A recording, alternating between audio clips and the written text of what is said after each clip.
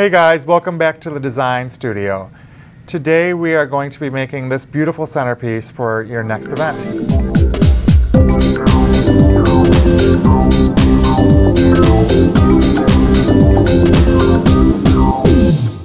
Today's project is inspired by some of the venues that we work in. I don't know about you guys, but by us the industrial feel is really strong. A lot of our old buildings that were warehouses are now turned to event spaces, so we have that original wood floors that's a little bit beaten up, right? Gives it character, and we have the pipes exposed, and a lot of people are using the farm tables in there.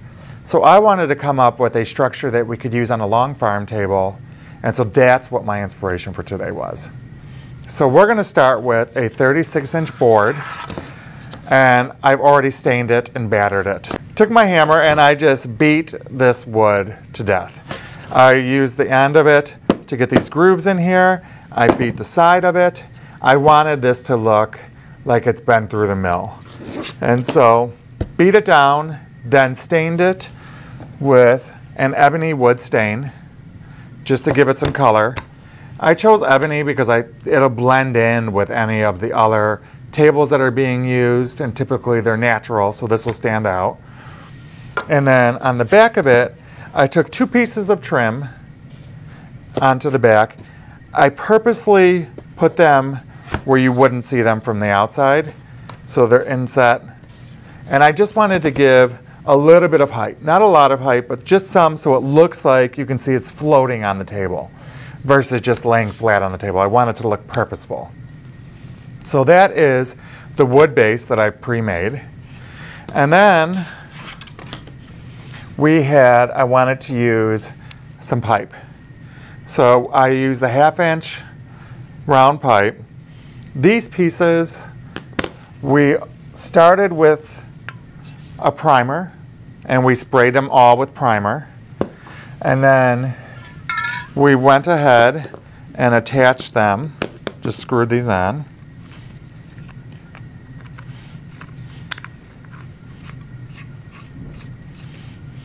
And that's when I hit it with the soft iron Rust-Oleum.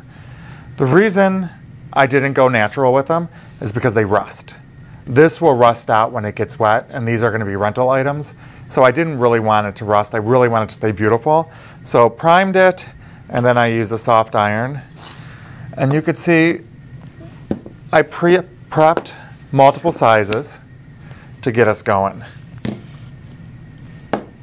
So this is step 1, getting the wood together. Step 2, getting your posts together. Kind of reminiscent of the Oasis Lome we used to use back in the day. The acrylic rod, I still see people using them today and they're beautiful, but I just wanted more of an industrial feel. Kind of reminiscent of that. Next is one of my favorite finds. I use this product throughout the year. It is a wax with a metallic finish. So premium wax with a metallic finish, and I chose the rose gold for this. This is great on foliages. You see, it's just a thing of wax. For the holidays, I'll use this on fruit if I'm putting it in an arrangement, just to give a little bit of a shimmer. So what you do with this is just take your rag. A little bit goes a long way. Really, it does. And you're just going to hit this. You're just going to swipe it a little bit. I really don't want it to be covered. The goal is just to have a little bit of shimmer once the lights go down and the candle glows happen. So just a little bit around. This dries relatively quickly. So, let's see that. No rhyme or reason. Don't cover it up completely. Just give yourself a little bit of shimmer to it. And then you could always wipe it down a little bit if it gets too much.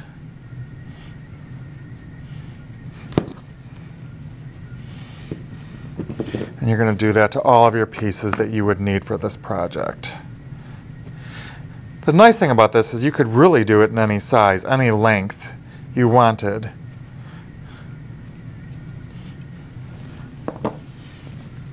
So really, it's this beautiful wax. All I did was give a little bit of a shimmer to the pipe. It aged a little bit, and it gives us a complete version. So the next step would be adhering these to the plank. This is where you're going to create your own pattern of what you want done.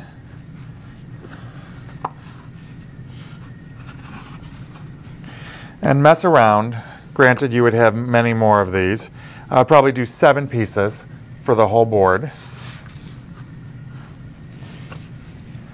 You take your drill,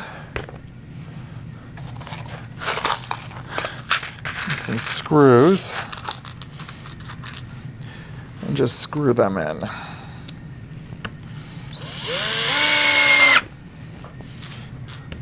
And once this is done, it's a great rental piece, like I said. It's custom. You've created something like this for your clients.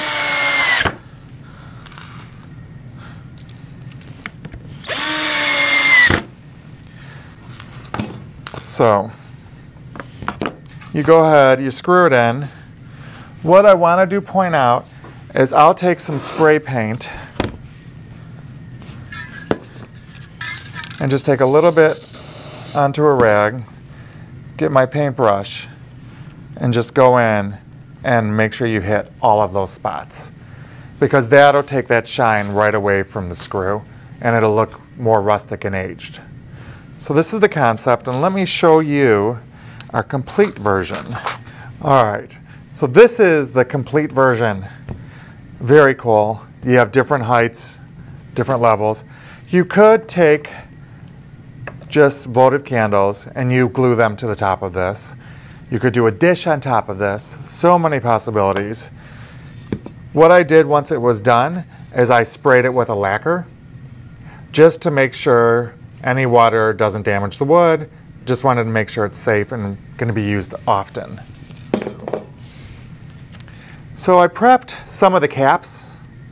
I lacquered them pre-advance and I put the rose gold on. And I am just going to screw these on real quick.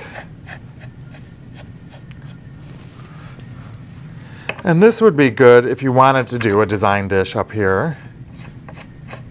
It's really just, you glue it right to this.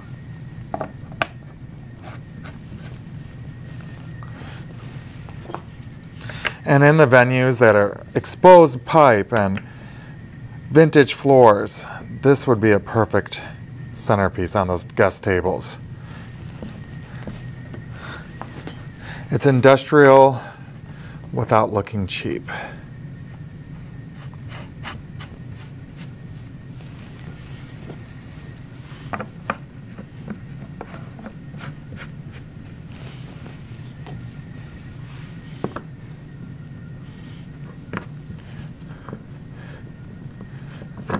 Okay.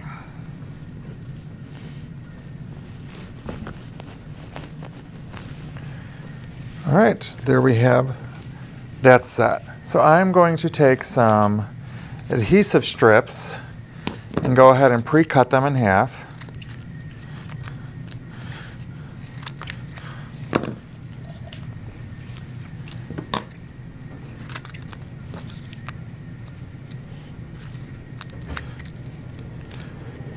Because what I want to do next is put our candles on. I am going to be using a heavy candle, a pillar candle in a 6-inch cylinder. But just for movement purposes, I am just going to take a piece of this U-glue tab, put it at the bottom, not directly in the center because the center is void. So I want to put a little bit to the edge. And that'll just hold that right in place for us. I use 2 different size pillars within this design. I like the concept of having some of the glass see-through.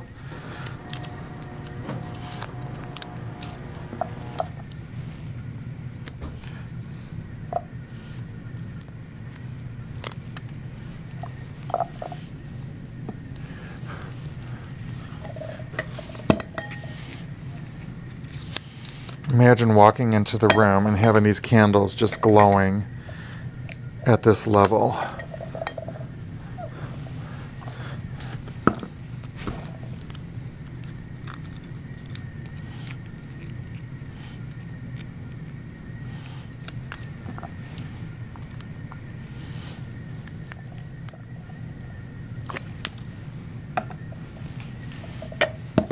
Two more, and then we'll be done with this.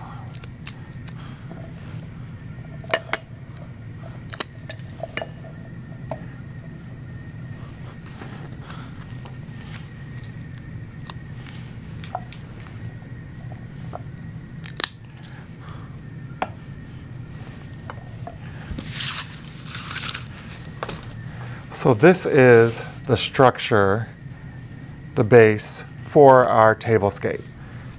I love it. I think it's gorgeous. I would go back in and clean these up a little bit. I'm sorry. I think it's gorgeous, but let's add some flowers to it. So I would like to start with some gorgeous viburnum berry. And I am literally just going to feed this through the poles. I want to be able to still see the gorgeousness of the structure without blocking it completely down.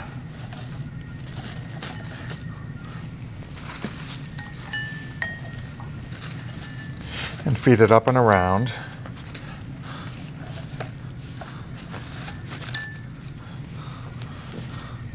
It's beautiful already. It's very rustic.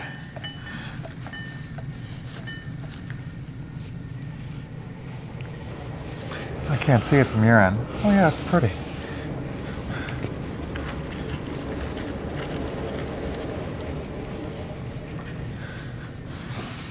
Then I have some gorgeous smilax vines. And these just feed in.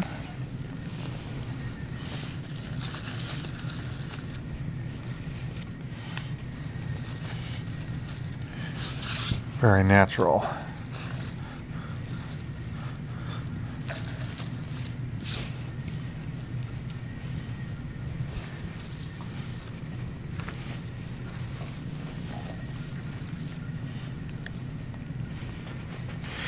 And I would be at a reception doing the same thing to the reverse side.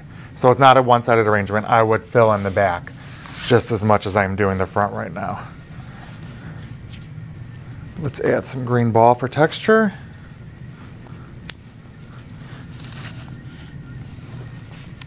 And let me turn it this way so I can kind of see.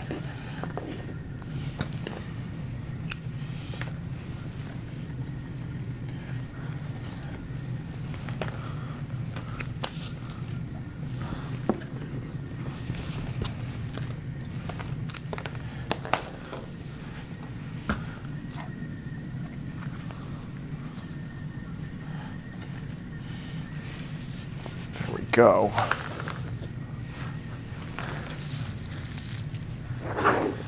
And a little bit of the pods, scabiosa pods. There's really no big, heavy floral component. I'm not doing roses in this. I want it to be more natural. And play the textures on the foliages and the pods, the berries.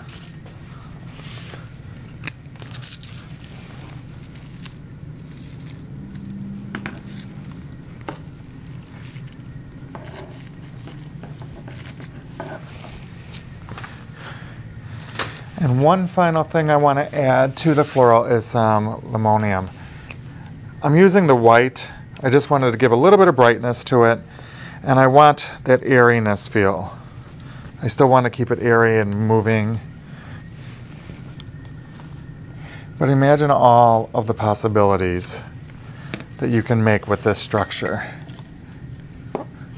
Just by visiting your local hardware, being excited about trying something new.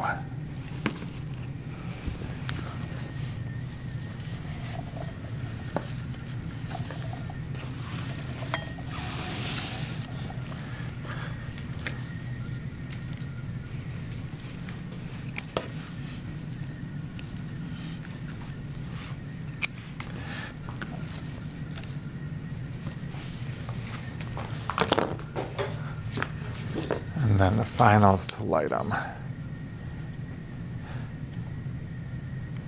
So you never know where inspiration is going to hit you. Always be open to it. Check out your surroundings. Become inspired by what you're seeing. Our lives are so busy, and we stop to think about all of the beautiful things around us and how we can integrate that into our designs. And that is what we did here with this one.